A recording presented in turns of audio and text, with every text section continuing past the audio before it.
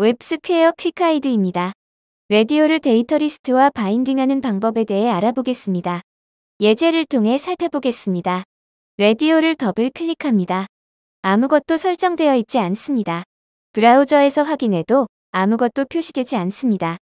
다시 스튜디오로 돌아와서 데이터 컬렉션 탭을 선택합니다. 데이터 리스트를 생성합니다. 시티와 코드 컬럼을 지정했습니다. 라디오를 다시 더블 클릭합니다.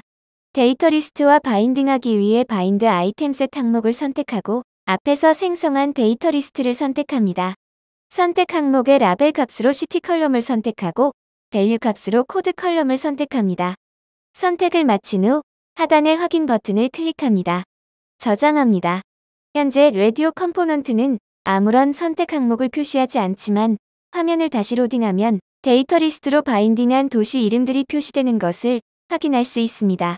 다시 스튜디오로 돌아와서 라디오를 더블 클릭하고 컬럼수 속성에 해당하는 SpanCount를 4로 설정합니다. 저장 후 화면을 다시 로딩합니다. 선택 항목들이 4개의 열에 걸쳐 표시된 것을 확인할 수 있습니다. 웹스퀘어 퀵가이드를 시청해주셔서 감사합니다.